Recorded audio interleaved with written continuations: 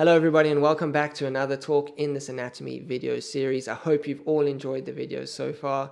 Today we're going to have a look at the Circle of Willis. We're going to start by looking at this 2D diagram that I'm sure you've all seen before. And then we're going to have a look at a time-of-flight MR angiogram where we can look at these vessels in 3D space. We'll see where the vessels course through the brain, which branches they give off, and how they connect to form this Circle of Willis. So start by having a look at this 2D image, and what this image is great for is identifying vessels and learning the name of vessels. What it's really terrible at is showing you the 3D relationship of these vessels in the brain, and that's why we're going to have a look at the MRA. So let's start by having a look at the input to the posterior circulation, and that's these two vertebral arteries that will come up from the neck and join to form the basilar artery. Now, a basilar artery will run anterior to the pons up the clivus and then bifurcate into our posterior cerebral arteries. Our vertebral arteries have a branch coming off here called our posterior inferior cerebellar artery, and then superior to that, either off the vertebrals or off the base of the basilar artery, will be our anterior inferior cerebellar arteries. As the basilar comes to an end, just before the basilar tip, we'll get a last branch coming off known as the superior cerebellar artery. We also have these arteries coming off the basilar, giving blood to our pons. Let's look at the anterior circulation. We have our internal carotid artery, which we've done a whole video on, I'll link it above, coming in to supply blood to the anterior circulation. We can see this ophthalmic artery coming off segment 6. Then we're into segment 7, our posterior communicating artery is joining our anterior and posterior circulation. And then our internal carotid artery will bifurcate into our middle cerebral artery and our anterior cerebral artery. The circle is then completed by this anterior communicating artery, which will allow blood to flow between our two anterior cerebral arteries. So you may wonder why we formed this circle like this. It's not common in the body to have structures that link and form a circle like that. And the first is it allows our brain to have normal pressures. There's no differential between our posterior and anterior circulation. Because there's free communication through here, the pressures will stay the same. And the second would be if we were to have a blockage of one of these vessels, we'd have an alternate route for blood to flow and supply perfusion to the brain. It's kind of a built-in defense mechanism for us. So let's have a look at a 3D diagram. We can see here our MRA. It's been reconstructed into this 3D image.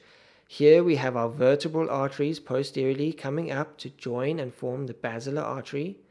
Then that basilar then bifurcates into our posterior cerebral arteries going down towards the occipital lobe.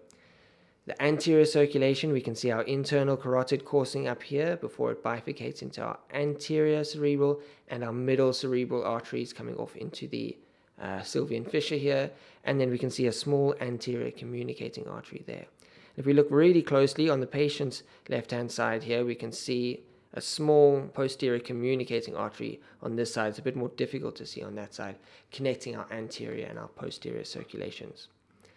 So let's have a look at our axial MRA. I'm going to scroll right down through the brain. We're going to get into the level of the neck.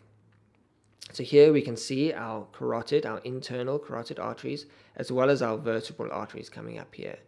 Now, a good idea when looking at an MRA is to pick a side and then follow the anterior circulation all the way up, come back down, pick that same side and follow the posterior circulation up. And you can do that one by one through each of the vessels. What we're looking for here is any dilatation of the vessels that may suggest an aneurysm, any decreased blood flow, is there anything that's preventing blood from flowing through these vessels, and we want to look at, are these vessels perfusing the brain equally throughout? So we want to look at the caliber of those vessels. Is the caliber getting bigger? Is it stenosing, getting smaller? And the only way we can do that is by looking at a single vessel all the way through. So let's start at our right internal carotid. Now we've got a whole video on this again, so I'm not going to dwell on it too much, but we'll see this internal carotid coming into our carotid canal, giving our laceral segment, segment C3 of the carotid, going through the cavernous sinus, up our clinoid, our ophthalmic segment, giving off our ophthalmic artery, up into our communicating segment, and then we should see our carotid bifurcating into our anterior cerebral artery. We can follow that all the way up into the brain here, as well as our middle cerebral artery coming through the sylvian fissure, as well as supplying blood to the vast majority of our cerebral cortex. And this is a good moment to look at the vessels on this side and compare it to the patient's left-hand side and see if the signal intensity is the same, as well as the distribution of those vessels. Is it the same on both sides? And we can just follow that through the brain itself. Now let's head back down, and we're going to quickly have a look at the left-hand side. We can start on our left internal carotid artery, coming up through the carotid canal, up, diving forward through the cavernous sinus, past the clinoid, the ophthalmic segment, the communicating segment, and bifurcating into our anterior cerebral and our middle cerebral arteries. Now let's have a look for our anterior communicating artery between the two anterior cerebral arteries. And if we look closely, we can see here our posterior communicating artery coming off the carotid, heading back there and joining our posterior cerebral arteries. Perfect. So let's head our way right back down to our vertebral arteries. Now again, that 2D image just had our vertebral arteries starting, and it's a good idea to remember where those vertebral arteries actually came from. So our vertebral arteries come off our subclavian arteries, our first segment of our subclavian arteries, make their way up the neck through the transverse foramina of the cervical spine before heading into the foramen magnum, where we pick it up here. Now, one thing I want you to notice about the vertebral arteries, as I scroll up through the image, look how they become more and more anterior. You see that before they become the basilar, the vertebral arteries start posteriorly and head up anteriorly. And then the basilar itself heads up pretty straight in the brain. So this helps us when we're thinking about labeling the branches of the vertebral artery. Because if we think about our vertebral artery becoming more anterior as we head up, and it's supplying the cerebellum. You can see the cerebellum behind it here. So our lowest part of our inferior cerebellar arteries will be our posterior inferior cerebellar artery. As we head forward, we'll get our anterior inferior cerebellar artery. And then as we go up the basilar, we will see our superior cerebellar artery. So the start of this image is a bit poor quality, but we can just see our pica, our posterior inferior cerebellar arteries coming off. As we head more superiorly, either off the end of our vertebral arteries or the base of the basilar, we should see our anterior inferior cerebellar arteries. Here we can see them coming off. There's the left one, there's the right one, supplying the inferior anterior portion of our cerebellum.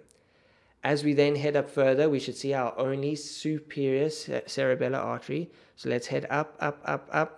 And we can see here our superior cerebellar artery coming in under the tent over that superior aspect of our cerebellum. As we head up further, we should then see the basilar bifurcate into our posterior cerebellar arteries, and we can see that here it bifurcates. We can see our interpeduncular space here, interpeduncular cistern. As we come up, they wrap around the midbrain and head towards the occipital lobe at the back here, and you can see them all here. That's our posterior circulation. We've gone through our anterior circulation, and we can just faintly see our posterior communicating artery on this side, and even more faint on the other side, our posterior communicating artery coming through there. Now again, there's very few people that have a perfect circle of Willis shown like this. There's lots of variation amongst people, and a large majority of that variation happens in this posterior communicating artery. We might have large caliber posterior communicating arteries, and there might be quite inequality between those two. You have a big one on the right and a small one on the left. And as you go through more and more scans, you'll start to notice those more and more, and to know that that is largely normal when you see differentials in size. Again, the importance here is to look at the caliber of those vessels, to follow it up and see that signal intensity is maintained throughout the brain. So I hope that helps as a real whistle-stop tour through the Circle of Willis. Most importantly, we need to follow each vessel at a time. If we don't look at each vessel, we're going to miss an aneurysm, we're going to miss an occlusion or a thrombus. Let me know what you want to hear. What anatomy do you really struggle with? I'm going to link a playlist here of our previous anatomy lectures, so go check those out if you haven't. Otherwise, I'll see you all in the next video. Goodbye, everybody.